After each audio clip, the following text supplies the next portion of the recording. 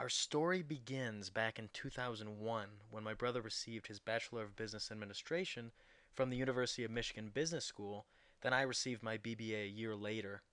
His concentration was computer information systems, while mine was marketing.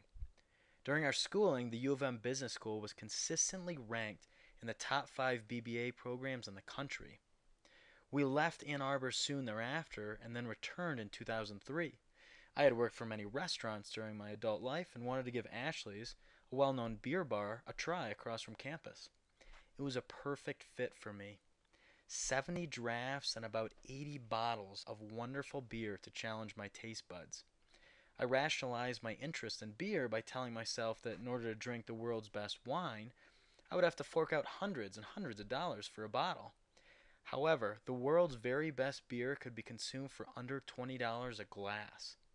But Ashley's was not only an opportunity to drink great beer, it was also an opportunity to learn about great beer. I remember those first few months at Ashley's.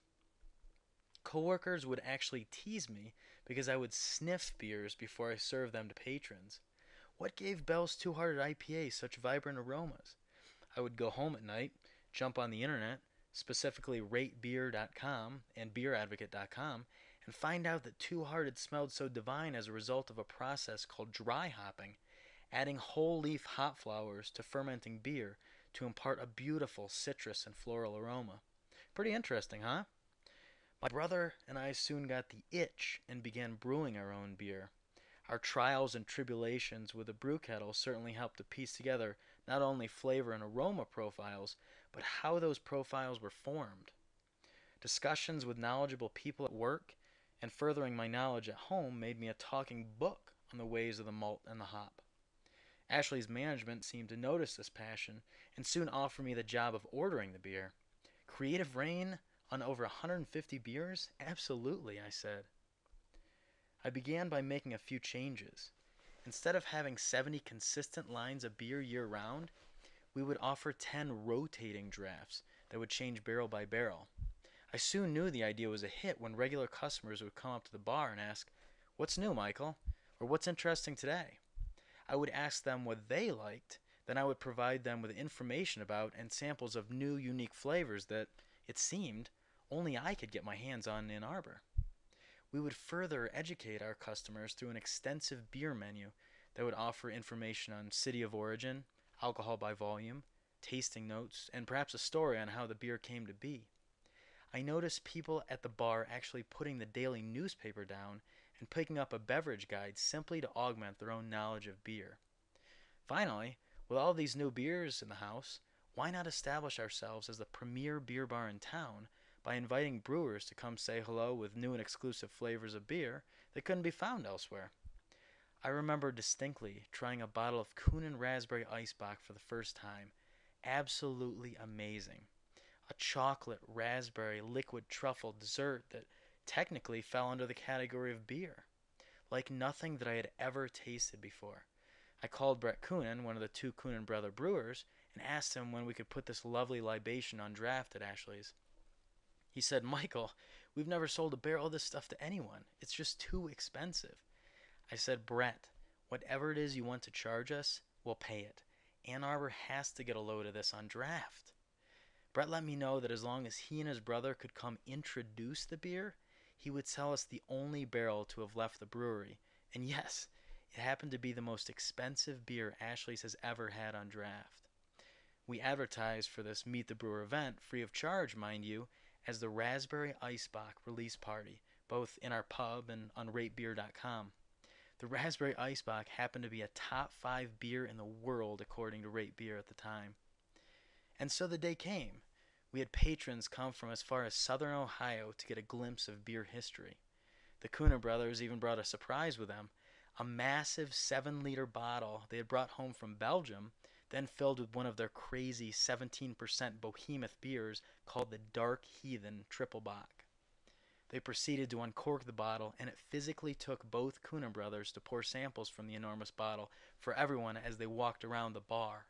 What a spectacle, and what a great success. Our customers benefited from having the opportunity to taste beers they could literally not find anywhere else in the world. Coonan Brewing Company benefited from the increased exposure for the brand, and certainly Ashley's benefited by seeing as the bar that will literally bend over backwards to bring its customers super exclusive products. I saw it with my own eyes.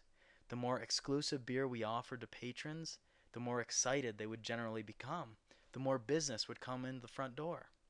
And so I really started to understand the potential of such a beer bar of Ashley's caliber. My brother and I then took a step back. We're educated in the business world. We have a love and a knowledge of craft beer. What if we were to open a beer bar ourselves? The owner of Ashley's, Jeff Moore, was kind enough to show us financial information for fiscal year 2006. Not surprisingly, Ashley's, a restaurant a quarter century old, saw a dramatic 10% increase in revenue over the previous year, an increase almost unprecedented for a restaurant its age. It certainly appeared as though there was a growing market for unique, high quality beer. But where could we open our beer bar? Ashley's had already cornered the market in Ann Arbor. Well, we'd always dreamed of moving to the mountains out west. What about the Pacific Northwest? There were plenty of outdoor activities for us, and the craft beer culture was very strong. And so we took a trip out to Washington and Oregon, making stops in Seattle, Tacoma, Portland, Eugene, and finally Bend, Oregon. Bend seemed like a really good fit. A growing community of outdoor enthusiasts, a quaint little downtown, a nice ski mountain about 20 minutes away. The people certainly seemed to enjoy their quality beer. We were hot on Bend. We even came up with a clever little name for our bar, the Bend Elbow Room.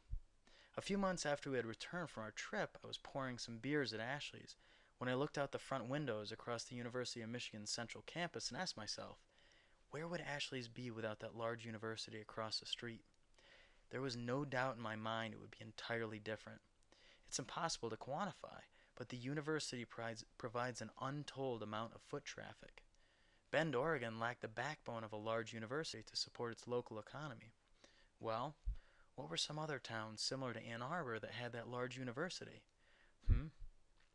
There's Burlington, Vermont, Madison, Wisconsin, Ithaca, New York, Austin, Texas, Chapel Hill, North Carolina, Boulder, Colorado. Wait, Boulder has plenty of outdoor activities for us. Skiing, biking, climbing, kayaking. Let's take a closer look at Boulder. And so we took our first of several ski trips out to Boulder, looking to recruit a potential suitor of a town. As soon as we saw the beauty of the town, the backdrop of the Rocky Mountains, the Pearl Street Mall, and the people's passion for beer, we knew it was our ideal town. So last December, we decided to move 1,300 miles west to Boulder. And since that move, we've been finalizing our business plan with Boulder at the forefront. We've been viewing properties, gauging competition, meeting with brewers and beer distributors, and generally taking an accelerated course on the Boulder restaurant and bar scene. We are confident that the only piece of the puzzle that we lack is the necessary funding to open this bar for business.